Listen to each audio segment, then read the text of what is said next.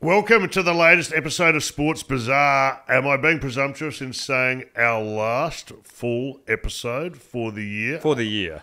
Apart from a series of specials you'll be doing over summer. Yeah, I've recorded a few interviews already. Yes. Some I haven't recorded. So, some have been last-minute cancellations. No, but I have. Maybe we'll talk to our members about that. We might do that. I don't think we could. It's not for general consumption, but there's been trouble at Mill. No, but on the flip side, we've got a bunch in the can already, so of good interviews coming up. We've got summer. some classics, and we've still got plenty of EPs. And we're back in the new. And we're back in the new year. So we're not going anywhere. We're not going anywhere. But right now, for our last episode, we're in the middle of our two-part Keith Miller classics. The first ep was riveting stuff, and it's brought us to the end of the Second World War. Second World War. Brought us to the end of the Second World War. It's just over. I love this guy. He's larger than life. It's another film that needs to be made. So we're at the end of the war. And bring us up to speed. Well, it's the end of the war, and the end of the war in Europe. So Keith Miller's, he's a fighter pilot, flying Mosquitoes. He is still technically serving because the war in Japan has serving not the finished. ladies, if I remember correctly. And there'll be a lot of that. But the war in Japan's still going on. So he and his squadron don't know. There's a chance, which is that's a lot of thing people forget. Like, the average service person didn't know about the atomic bomb, so they're thinking we might have to go to Japan and fight. Okay. So they were all a bit like on edge. So, but while that was happening, immediately as World War II was wrapping up in Europe, they wanted to organise a series of tests in England between Australia and England to sort of celebrate the war being over, right? Because cricket had been cancelled. We're back, baby. We're back, kind of thing. There were sensitivities, though, because the war still was in Japan. So it was decided, rather than going on in Japan, rather than having the Australian team play the English team and act like everything had gone back to normal, it was an English team versus an Australian service 11, they called it. So it was the combination of the Air Force and the Army cricketers who were serving. Right. So it wasn't Bradman, things like this. Still acknowledging the ongoing. And they weren't acknowledged as, they were called the victory tests, and they weren't acknowledged as proper tests for that reason, because it was just seen as being, not good. The Australians thought they were going to lose. They thought their team wasn't as good. So they thought, let's not do it. Now, the guy who came up with it, the last series in England should not have been regarded as a proper test series either, for all the whining that went on. Good Lord. They were the spirit of the game is what matters. The spirit of the game. That's all you need to think about. So there was a guy called Sir Pelham Francis Warner, who was known as Plum Warner, very famous in English cricket. He was the guy that came up with the idea. Plum, not a great nickname for someone involved in cricket. Look out, here he is. Old Plum again. All me plums. He was very keen to do these series of matches. And so he was actually talking to Prime Minister of Australia, John Curtin. So he was over in London at the time. And so was Field Marshal Thomas Blamey, who was one of the top people in the Australian Army. And they're both talking to each other. And he's saying, could you let some of your top cricketers that are still fighting in Japan, bring them over so they can play in this, right? And he actually said to Sir Thomas Blamey, Warner said, Where Hassett, who was potential captain of Australia, and his players, where are they now? And he said, they're dotted about the South Pacific. We do have a war on out there too, is what he said. Yes. And then Prime Minister John Curtin says, well, you Englishmen will always be able to find enough Australians to defend those 22 yards, meaning the cricket pitch, out there. Lords and its traditions belong to Australia just as much as England. And then so Pop Warner says, well, we could do with a few more of them here to be in the victory test. Could you release them from service?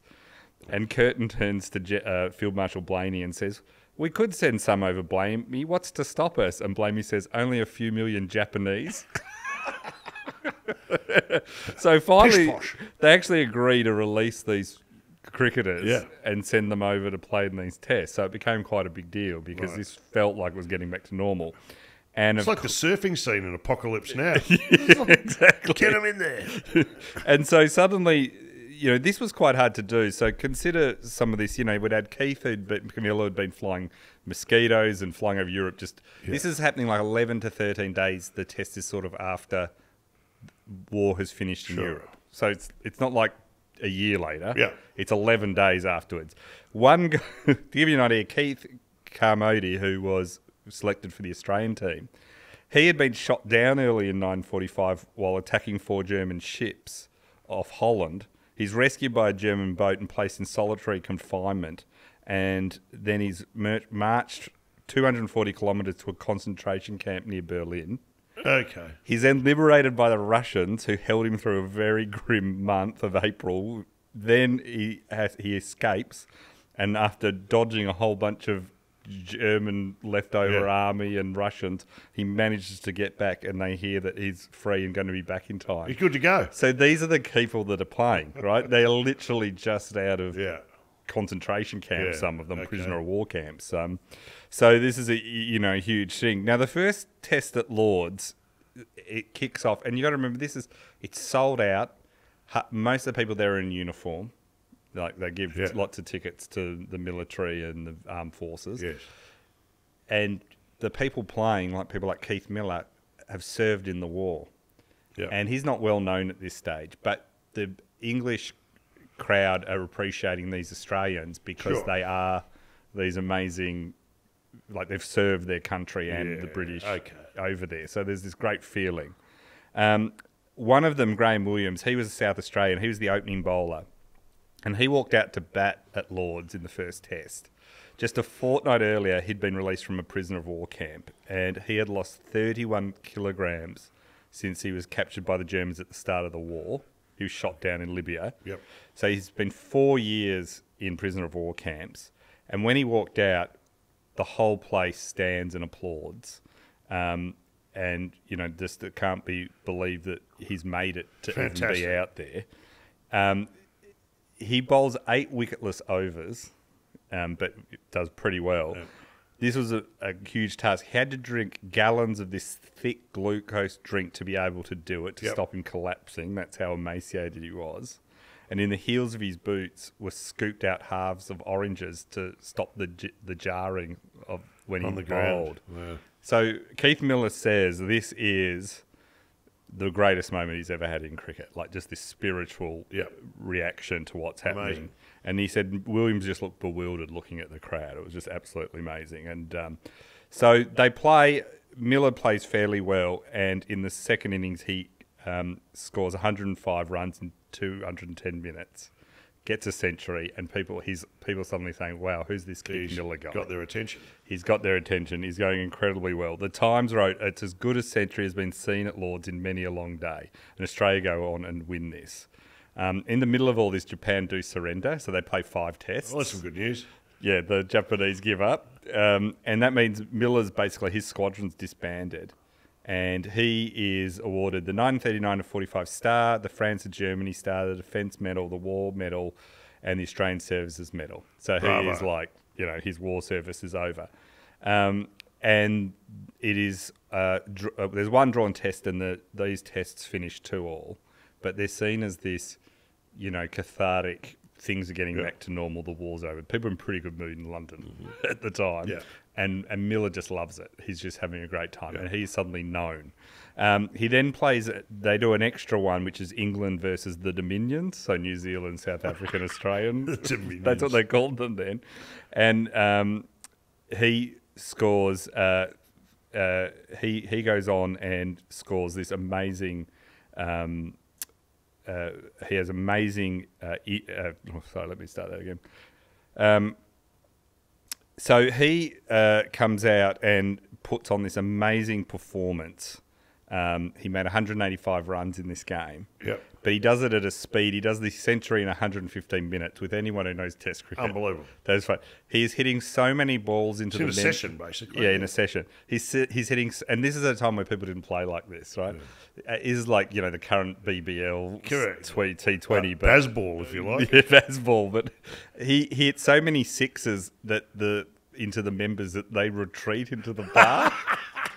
They wouldn't need a second invite to go to the bar. I've seen the members at Lord's. In our bonus episodes, you have gone. There is, if you want to hear Mick's take on Lord's members, when he was there, sit on your boaters. So this is going incredibly well for him. On the way back, he goes through, has to go through India. So he wants to get home after the war. I bet he does.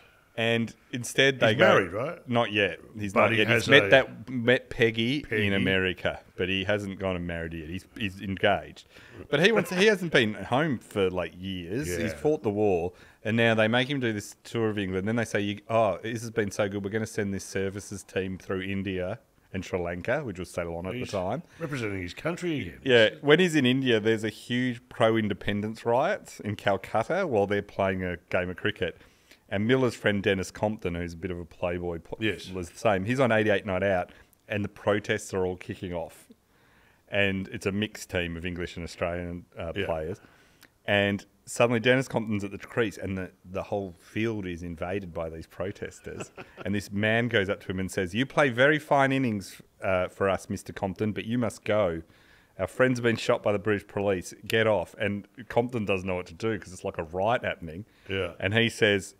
Well, Hassett, who's the Australian captain, is batting with him. He says, "You better speak to Mr. Hassett. He's in charge around here." And he points to Lindsay Hassett. And so the leader of the rioters goes up to Hassett and it comes up all threateningly. And all Lindsay says is, "Have any of you fellas got a cigarette?" And they all stop rioting to look for a cigarette to give him. And then the riot ends and he walks off all calm. So this is like what he's going through. He gets back to Australia and they say, "You have to play 6 more matches in all the states to revitalise cricket in Australia." So all he wants to do is go home.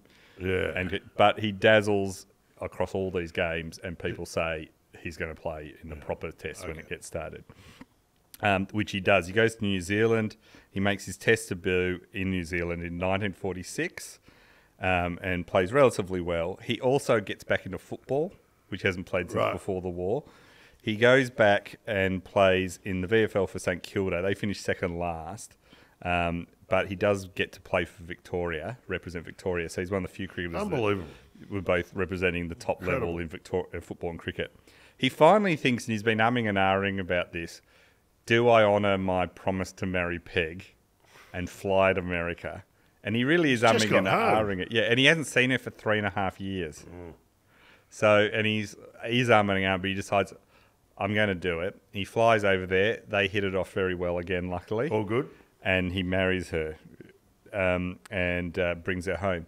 He's suddenly worried about money because this is when cricket didn't pay any money, really, of note. So he needs a job, and the job he's got in... So this is what it's like. He says he's back at the company and he's working for doing filing, remember, for accounts. Yes. And he says to them, "Can I have 2 weeks off to go marry this woman in America?" And they say, because he's been at the war for 3 years, "I think you've had enough time off recently and don't give him time off." That is harsh. They were harsh back then. Like, one of my favourite stories, have I told this? It was the Singapore Cricket Club after the war. Yeah. And the Singapore Cricket Club had all their members from the colonial era, and a lot of them were Englishmen and other servicemen from other countries from the Commonwealth. When they came back after the war, the Singapore Cricket Club would not allow them in until they'd paid their outstanding bar bills from before the war. It's like it's not like they've been dodging you. Yeah. They've been being shot at. Yeah. And they've come back, oh, hang on. Before we allow you to enter, you owe us 50 quid. It's like because everyone had been to war almost. It was like it wasn't a big deal. They just all went, nah. So they said to him, no. So he decides, I need to find money. I got this new wife. Yeah. She's coming to Australia. So he finds out that he gets offered a job with a liquor sales company, so booze, alcohol, in Sydney, and he moves. This causes a lot of the Victorians. Peggy's family was wealthy, though. They were wealthy, but she wasn't, and he knew there was a manner in which she was accustomed. He believed at the time he needed to keep her in. You know, it was an old-fashioned thing. Now he starts in this liquor sales job, which means driving around from pub to pub selling booze. Yeah. Now, this turned out to be a terrible, terrible job. The only person I can think of that would be worse at this job is you. And I'll tell you why. He works out that going and selling spirits and liqueurs to every bottle shop, that's what he's selling, It's very sociable, and every pub owner and barman in town, when he shows up, goes, "You're Keith Miller." Yeah. Like, he's just breaking. It's not like he's an old player. He's He's started breaking into the... He just plays... It's like a modern-day Australian Test team player. Yeah, absolutely. It's the equivalent of, like, if you're in America, it's like Tom Brady walking in when he's starting his career as quarterback going, would you like to, you know... So he suddenly is and like... of course, you've got to try before you buy. Yeah. So he's got to sit there and sit down and try the produce with them. Pulp. They all insist. They say, I won't buy unless you know. And he's a social guy too. He's always been a beer drinker, but suddenly, all afternoon, he's drinking Cointreau and Creme de Menthe. Oh, and he's just a write-off. Oh, man. Peg becomes incredibly unhappy because he's just smashed. He's on the road getting hammered. And he comes home from work every day just complete. Even for him, even he's going, this is like too much. This isn't fun. So he's doing this the whole time. After 3 weeks, it's all too much. And he's not enjoying the hangovers either. And after 3 weeks, he quits. So he's suddenly in Sydney without a job. Okay. So then he's lucky because being a big sports star, Eric Kennedy is the chief executive of Australian Associated Newspapers Limited. And he says, we're starting a new magazine called Sporting Life. Come be a columnist and journalist for that. Sure. And offers him a lot of money to do it. And he says yes. That's better. And he loves it. And he actually likes writing. He turns out he has ghostwriters sometimes, but he's very good at identifying stuff. And if you read his books, some of them are ghostwritten, but he is happy to say things. So like in his book, Cricket in Crossfire, he totally goes the tonk on Bradman saying what a terrible person he is at times. Like not the Lone Ranger, by the way. Yeah, but he's writing it at the time. Yeah, no, okay, gotcha. You know what I mean? Yeah, like publicly. Yeah, and he's not doing one of those biographies you read and go, I learned nothing from that. He's really pulling no punches. So he's a very good sports copywriter. Okay. He learns one day that his editor, who he really likes, keeps getting these coded messages handed and he has to pass them on, and he's looking at them and he realises these are coming in on big race days. And Keith, being big race thing, goes, what are these? And he goes, well, let's just say these are more than reliable tips. If you don't tell anyone, I'll cut you in on it. Thank you. So suddenly this is another line of money for him because they're getting all the tip-offs. I love this. So he then has to do his first ever, he gets selected for his first ever Ashes tour. Oh, sorry, debut. And it's at the Gabba. It's in Australia, 946 to 47. And he'd starred in the Victory Test, so he was, well known to many, but he'd never been seen play in Australia. And Don Bradman, who was captain, had never seen him play since before the war. So he was not then. This becomes, the story is him and Don Bradman are polar opposites as people, as what they believe in all this. So, for instance, Bradman basically was, and you know this, completely ruthless. Yes. Cricket meant everything. He was like Michael Jordan well before Michael Jordan. It was like you just didn't win. You had to dominate and send a message. And the Michael Jordan documentary, he says, I took that personally all the time. Yeah. Bradman took everything personally and he would just destroy someone if they had embarrassed him or whatever. Keith is just fought a war, which Bradman didn't. And he's like, mate, I'm lucky to be alive. Who cares? It's a cricket match. A bit more laissez-faire in his approach. Yeah. And so in the first Ashes test, Miller is bowling to Bill Edrich, who's an English batsman. And Bill Edrich had flown in the RAF in the war, as did Miller, and they were friends. So here's another guy who's flown the war with him, risked his life. And Miller thought, look, here's my old service mate. The last thing he wants after 5 years' war is to be flattened by a cricket ball. So he's easing up a bit and not bowling really fast or bounces at him, trying to knock his head off. Bradman comes up and says, don't slow down, Keith, bowl quicker. And he says, this just totally put him off cricket and Bradman. He's like, mate, there's bigger things than cricket. Sure. On another occasion during the same series, Miller bowled, but Miller would bowl a bouncer sometimes.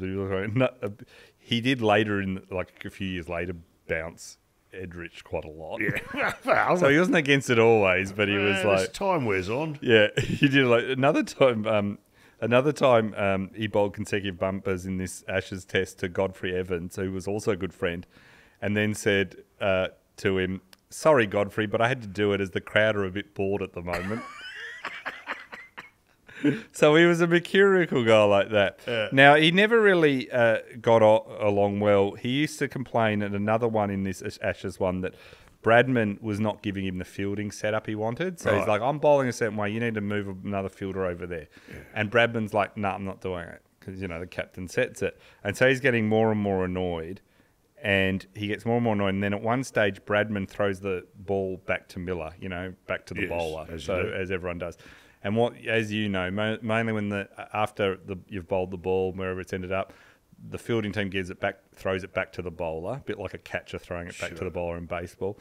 And you throw it at about waist height, they catch it softly, right? Bradman throws it, it's just a bad throw, and it lands at Miller's feet. That's not on. And Miller looks at him like, I'm like working my butt off here, and you're making me bend down with this. Yeah. And anyone else would have just picked it up, right? Miller looks at the ball on the ground. He's in front of the crowd, looks at Bradman, who is the Michael Jordan of cricket at the time, and looks at him and looks back down at the ball and then kicks it along the ground back to him.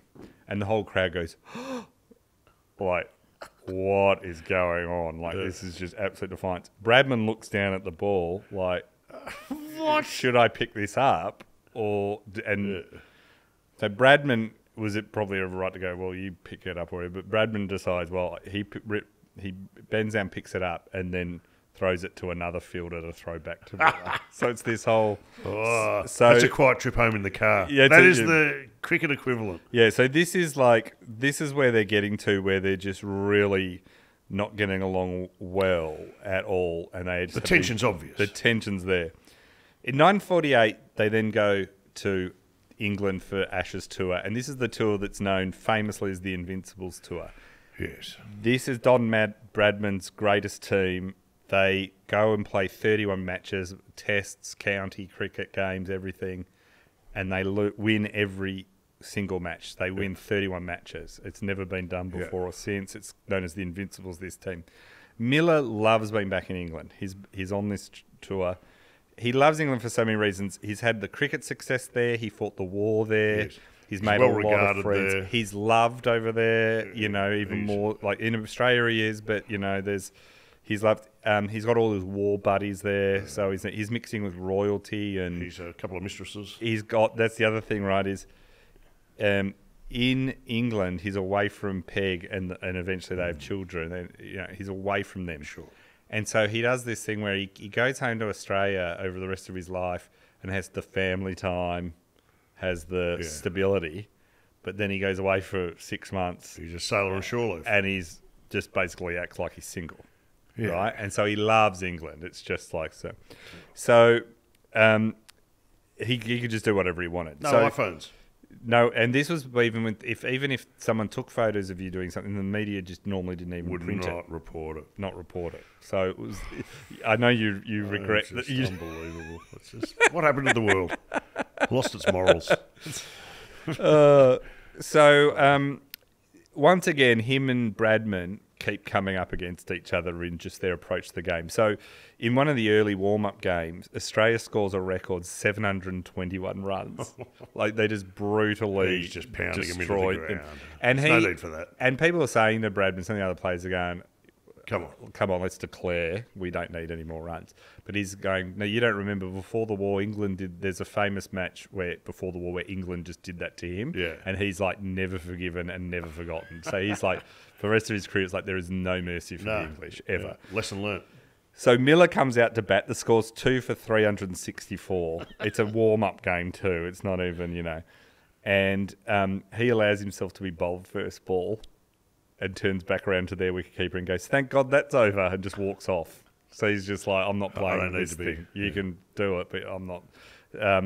Miller also had to bowl through pain because depending on what you read, either that wrestling match he had or crashing the plane, he had a sore back. He often, as he walked back to bowl, had to press a disc of his back into place. That's how bad it was. So it was real pain. They didn't rotate the bowlers then either, did they? No, you were on tour. And he was an all-rounder. He was expected to bat too, So he said to Bradman asked him the night before the test at Lords, he said, are you right to bowl? And he says, I don't think I am right to bowl tomorrow. I'll bat, but I don't think I'm up to... I'll field and bat, but I don't think I can bowl. Yeah. And so Bradman goes, okay. And then so Ray Lindwall bowls the first over and Miller's in slips. And at the end of the over, Bradman tossed the ball to Miller and says, have a bowl. What? And Miller is like... Now, I reckon he thinks because this is in front of the crowd, I'm going to have to do it. I'm going to have to do it. So he's going to, and he doesn't. And there's always this sense that Bradman thinks Miller's playing up his back problems, where Miller sees it as I fought in a war and crashed several times. You don't get. Why didn't Bradman, by the way? Like. Is there a reason why Bradman didn't fight in the war? He had he was a lot older. Like Bradman's 40 for this tour, and which in those days was old. Yeah, it was that's right. 40. That's like 80, you know. Now. And also he had problems. He had a disease that gave him a lot of aches and pains and stuff. That was all a legit thing. But there was always this divide between who'd actually fought in the war and who hadn't. And Miller was someone who could say, "Well, I'd really done my bit." Now, in front of the crowd, Miller just throws the ball back and says, I'm not bowling. Yeah. And the whole crowd's watching this again. So it's a bit like the kicking the ball back and forth. This is happening very publicly. The media are writing it up the next day. So this Miller-Bradman thing is in the press. It's a dick move for Bradman. Well, that's what I think. So after the game, Bradman came into the dressing room and went at them all. He says, I'm 40 and I can do my full day's work in the field. Is this after the game? After the game, or after that day's play, sorry. And Miller snaps in reply, so would I if I had fibromyalgia, which is the disease, the nerve and muscle pain disease that Bradman does have. But Miller's basically saying, if I had yours, I'd be fine. I've got something much worse. So they're fighting in the dressing room. The thing too, and in some ways Bradman's also right, because Miller would play better if he wasn't hungover, which he often was. Yes. He was often late. Yeah. He often seemed to just get disinterested in the game and throw his wicket away. So Bradman felt inclined to So push Bradman him was on right front. sometimes, Yeah. and so it's not all Bradman's evil. Bradman did like Miller. He just thought he didn't take cricket seriously enough. They had it more complex than it seemed at times. Okay. Sid Barnes, a teammate of Miller's, said if Miller had the same outlook, this ruthless thing, as Bradman or Ponsford, he would have made colossal scores and he would have been the statistician's greatest customer. There is so many people that basically say if Miller had taken cricket seriously as like anyone else, he would have been possibly the all-time great. That's how good he was. But he always just didn't. One story had Don Bradman, who's the captain, obviously, answering a knock on the door late one night in his hotel, and he sees Miller standing there in a dinner suit. And it's like 11:30 at night, you know. And Miller says to Bradman, you said I had to be in bed at curfew. I was. Now I'm going out. By the way, win the toss tomorrow, bat. Yeah. Another one was at the end of the Lord's Test, Miller had attended a concert and a party, and he returned to the hotel at dawn the next morning, just before breakfast, right? Bradman notices this and addresses him as Keith rather than his nickname Nugget. No, he's called the golden boy of Australian cricket by journalists, so they call him Nugget. And it shows that he's not very happy. Australia are due to play Surrey at the Oval on the same day, and Keith Miller's got home at dawn with no sleep. So Bradman wins the toss, decides to field, and instead of putting Miller in the slips, where you don't have to do much walking, he puts them on fine leg boundary, so that between each wicket he has to walk almost halfway around the oval each time. Yeah. Right? So this is happening as punishment, right? You're going to have to be in the worst place to field. Left-hand, right-hand bat. Yeah, you have to move every oval. Man. So you're instead of just standing at slips barely moving, you're going to be doing a lot of Ks out in the field. Between overs, a spectator leads over and they can all see that Miller is struggling. And this spectator says, I can lend you my bike. Right? And Miller says, that's a good idea. So a few minutes later, the bike's passed over the fence at the end of the over, and Miller cycles to the opposite fine leg position, and the crowd's laughing, as are all the cricketers, and even Bradman, to his credit, has to laugh, and soon after he brings him closer into the wicket, says, like, your punishment's done. So while he's in England, this is partly why he loves England. This just shows you how in Miller is, even because he's way more social than Bradman and everything too. Lord Tedder, who was the deputy to General Eisenhower in World War II, so the second in command of all the forces in D-Day, and he was in charge of all air service personnel and operations for Europe. Yeah. So pretty big guy, and has been made a lord and all this.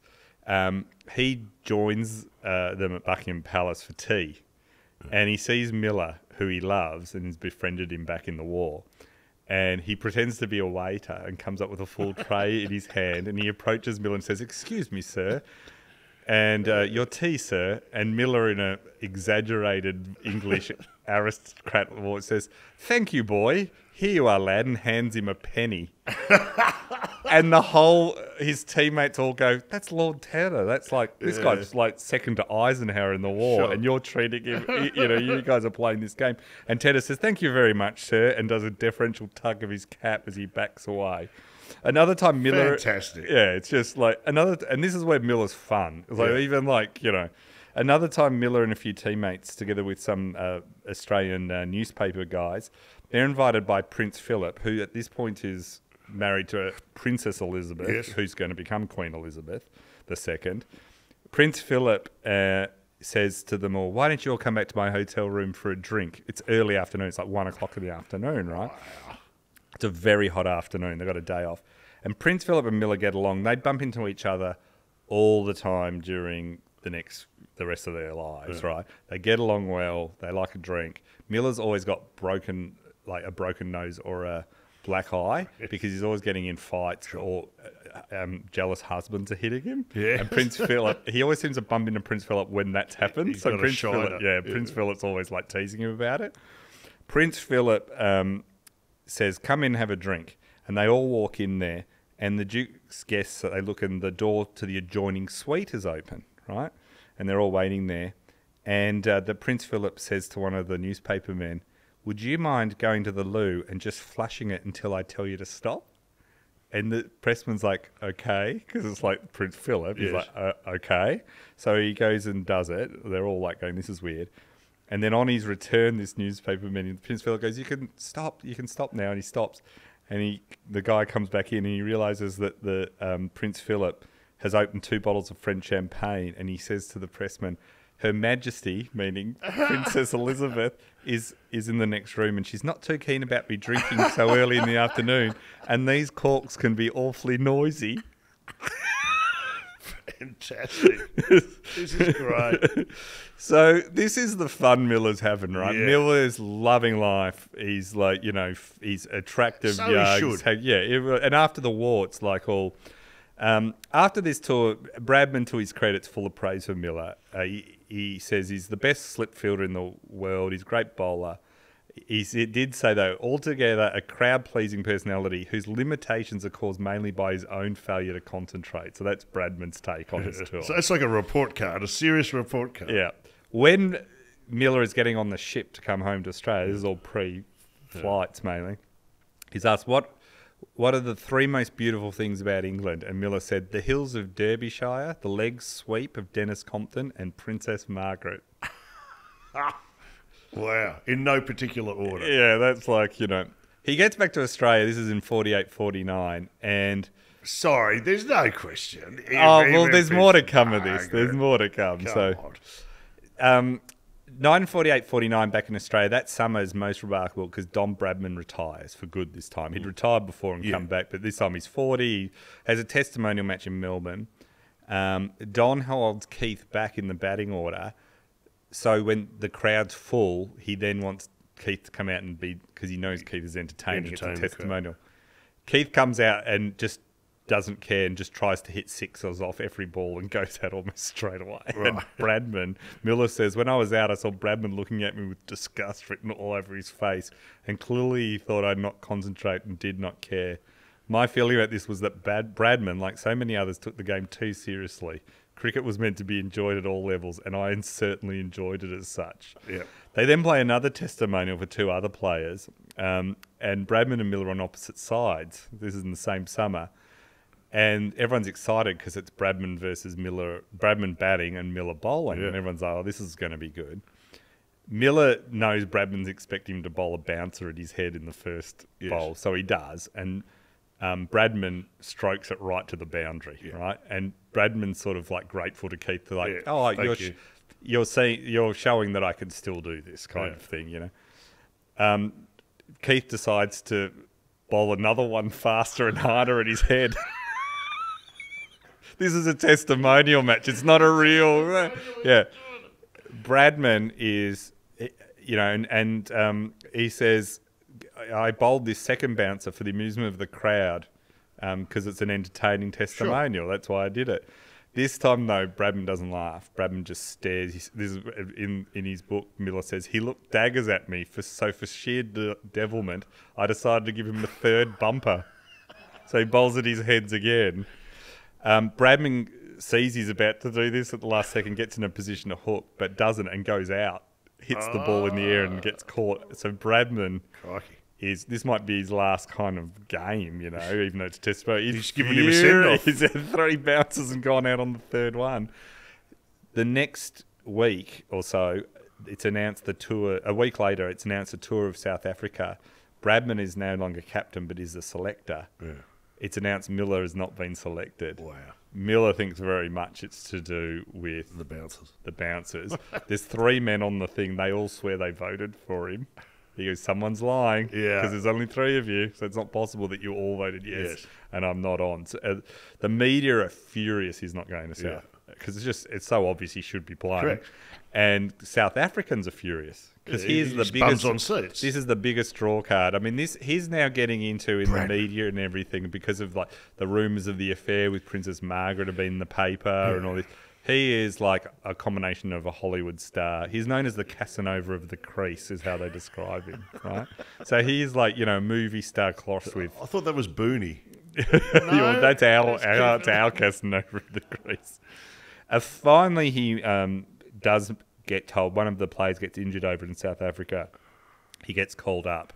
But it's not like you can pop him on a plane. You got to put him on a boat. He almost misses the trip after arriving late at the dock in Perth after a drunken night out.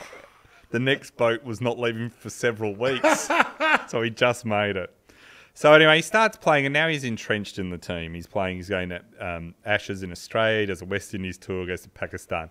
He becomes captain of New South Wales. So this is where they see him as having some leadership here, and they also know his bums on seats. And this is, you got to remember, in Australia at the time, Sheffield Shield meant something because you'd have whole summers where there wouldn't be an international tour. Yeah. So it was only Sheffield Shield for the whole summer, and people went and loved it. I miss those days. Yeah, so he was really in.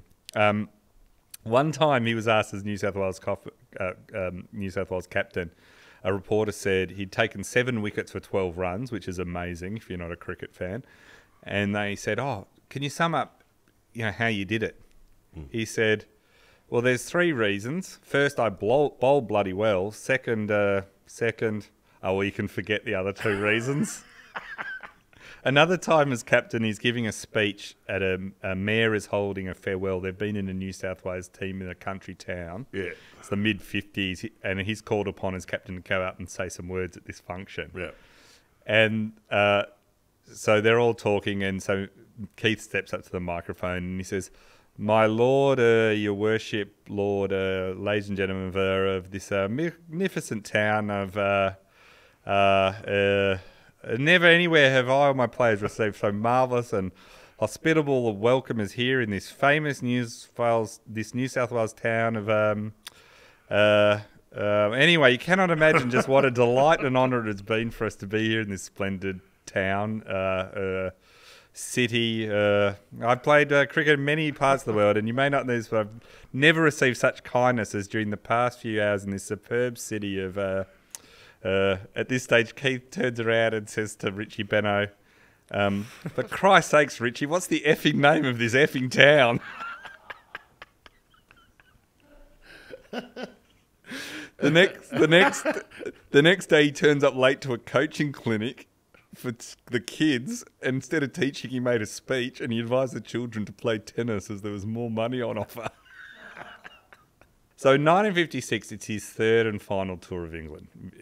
Miller's 37. His back's pretty stuffed at this point. He makes friends with a tall, pretty young woman, as described in the newspaper, a 19-year-old Pat Williams, who's a receptionist. And he chats to her a lot, who knows what else. And he says, if you ever want, come to Australia and I'll look after you and be your legal guardian till you turn 21, because she's 18. Oh, what an offer. And he says, you could live with us. And she's like, oh, I might take you up on that offer. Miller then also goes to the Royal Ascot races during the tour, and he's photographed with one of his girlfriends. He's got many girlfriends, who's a former Miss Victoria, Beverly Prowse, who he's begun seeing quite a lot on this tour. Okay. And the shot is outside the Kensington Palace Hotel, and they'd spent the night there the night before, and this picture makes all the Australian newspapers. Okay. Right? Not good. It just shows them standing there. I'll put the photo on the Discord for the members, but it's yeah. So so he takes her to the races, and at the races, a friend from his flying days, Max Aitken, who's the son of the newspaper proprietor Lord Beaverbrook, who owned the London Express. He meets Miller for champagne. He takes him aside and he says, "Look, you're getting close to the end, aren't you, Keith?" Keith's like, "Yeah." And he goes, "I tell you what, we'll give you £10,000 to write a book," which is a lot at the time. And we'll put that out. And then we also want you to offer you £7,500 to cover the Australian Ashes in Australia for us, and a bunch of other tours totaling up to £25,000. Miller is at the races where he loves. He's with Miss Victoria. He's drinking, and he's just been offered enough money to secure his make him well off into his retirement. So he's feeling really, really good. And he rings Peg that night and says, "I got this job offer. It's going to make us secure for the rest of our lives." It's great. And then she mentions she's seen the photo in the paper. Mm. And she says, "I've already seen the photo, dear." And Miller says, "She was only some Australian model." And Peg says, "Yes, dear. And if that's your story, you stick to it, dear." So Peg knows. Yeah. And they have this kind of weird unwritten rule. Don't ask, don't tell. Don't ask, don't tell. And what you do is in England is fine. But when you're back here. Here on the straight and narrow. And it's almost, and it's, Peg's like... It's a very sophisticated, I don't think Peg's happy. I think she loves Miller. Yeah, you're all... You're like, why doesn't everyone do this? Get that in writing. But Peg's like, realises divorce this time's messy. You don't do it. It's going to who's going to provide all that? It's a time where women and men can't get divorced easily. Yeah. She's decided it's better to be in the tent and just ignore this, raise the 4 boys, all that sort of stuff. Yeah. So another time the next day, Miller has partied all night with Prowse. Yes. And a mate of his, Ted Rippon, who played for Essendon in football. He arrives at the hotel room, he knocks on the door because he's getting some tickets, and he hears a voice yell out, "Come in, Ted, the tickets are on the table." And he walks in and you can see the door of the bathroom's open and Miller's in the shower with Prowse. And he goes, "This is just what Miller's like," right? Miller's also in touch with Princess Margaret, and he gets invited over there, and it's all reported in the media. He's gone to lunch with Princess Margaret. And so now it's coming to the point where he can't get away with this stuff like he once could. The media is starting to take pictures and circulate it and all this. And so he's kind of doing all this. This last tour of England's a disaster for him. He bats terribly, doesn't play well. Okay. He's done. So he announces he's going to retire. Peg inherits £60,000 for her father and buys this new property. And so basically she is also in this position now where she's financially set up. Yeah. So Miller then, and it's like retirement sends him a bit odd, Miller brings Prowse back to Australia and sets her up just a few kilometres down the road from where he and Peg live. You idiot. So he's never done this before. It's always been at arms arms. And Peg is furious because she's like, "This is everyone knows. They see you around town. It's not in London. It's not in He says, "Well, I need some time for my own self." So they basically have a trial separation. And a week or so in this arrangement, Peg takes the boys around to see their dad where he's staying with Prowse. And Miller opens the door, looks at them and goes, "Never come around without warning me," and shuts the door. And the boys are significantly... That's disappointing.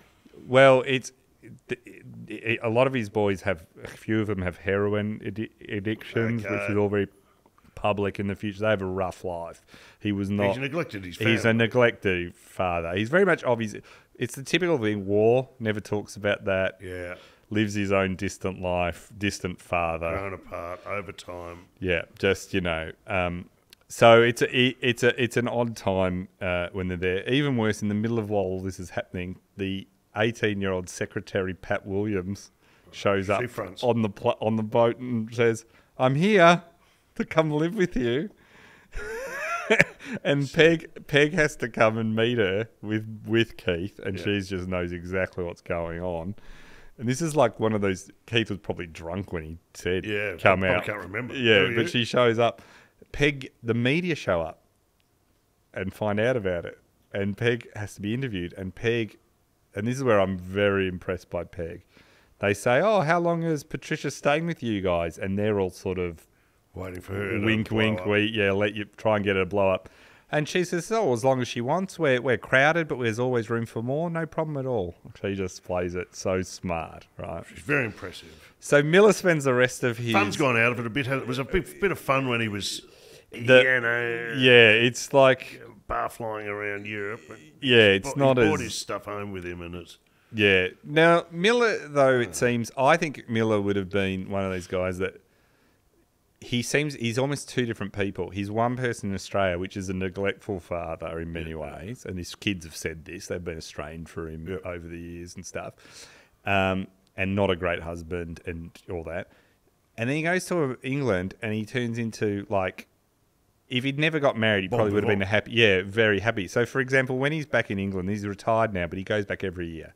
So one time he's over there, he had a good win at the races, and he goes to Northampton's county ground with some friends to watch cricket. And he notices that this guy worked as a gateman who'd been there his whole career was no longer there. He says, "Oh, where is he?" And they said, "Oh, well, he's now too frail to stand up all day. He doesn't do that job anymore. But here's his address."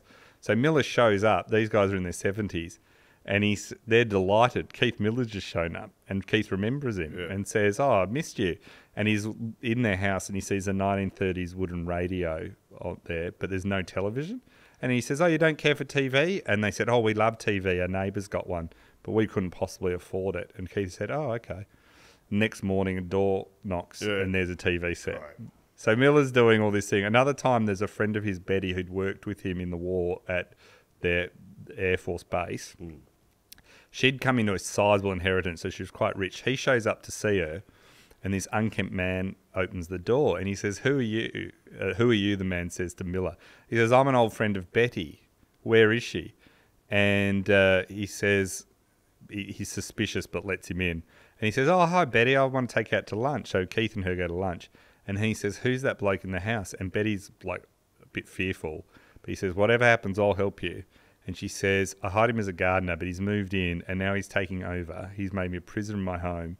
He tells everyone that I'm crazy, so no one wants anything to do with me. He says I've gone nuts to everyone. They all believe him." Miller takes her home, says, "Don't say anything." Goes to the policeman, says, "This is happening." And the policeman said, "Oh, her, she's a nutter." And Keith says, "Who told you that?" And she goes, "Everyone knows." And he goes, "Yeah, but who told you?" And she goes, "Oh, well, the gardener." And he says, "Well, I've known her since the war. She hasn't changed. She's not crazy. This guy's a problem. You need to do something." And they said, "No." So Miller says, "Okay." Goes out and calls the head of Scotland Yard, who's a friend. The gardener's investigated. It's discovered there's a warrant out for his arrest, and he's done it to multiple women, and he's arrested and jailed. Fantastic. So he's this complete other guy. Another time, in April 1985, he's with his old mate Gus Glendenning in Melbourne's come to visit him at the Flemington races. And they're drinking at the pub of VFL footballer Brian Roberts. Roberts? Yep. Well known. Miller says to Roberts, "Next time you're in London, come see me and we'll hang out." So they come over and they're at Lord's, and Roberts says, "I'm at Lord's." He says, "Oh, well, let me know when you're there." He gets there. And he's wearing shorts and thongs, which is not a dress code for the MCC members, right?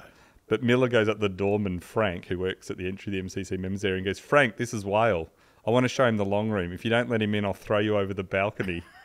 And they say, that's fine, Keith. So Roberts is shown through the long room in shorts and thongs. Fantastic. And no member dares care. Miller also learns of Ernie Toshak, who's a former Invincibles teammate in a Sydney hospital.